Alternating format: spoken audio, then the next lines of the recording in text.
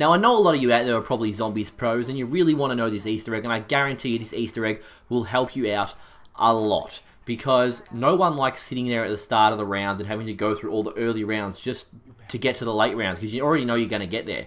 So what you can do now, and I didn't know this, but I found out, is you can grab this gun, look up there, and shoot this guy, and continue to shoot him. You can already see that I've already gotten to round 5. So instantly I shot the shadow guy up here on the balcony in the head, and I went to round 5. Continue to shoot him again, nothing happens. Everyone thinks, oh, okay, you get to round 5. But if you continue to shoot him, there you go, I'm up to round 10. Reload, just continue to shoot him over and over.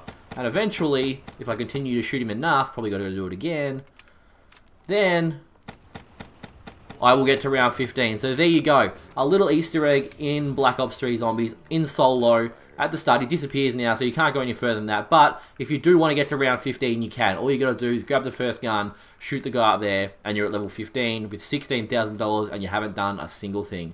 Hope you guys enjoy this little Easter egg. If you do love zombies, smash that thumbs up button. It does help out a lot. If you're new around here, subscribe for plenty more Black Ops 3 content, Black Ops 3 Easter eggs, and all that sort of stuff. Do hope you guys enjoy. Have a great day. Till next time, this was Dolph Riddle, and I'll see you guys in the next video.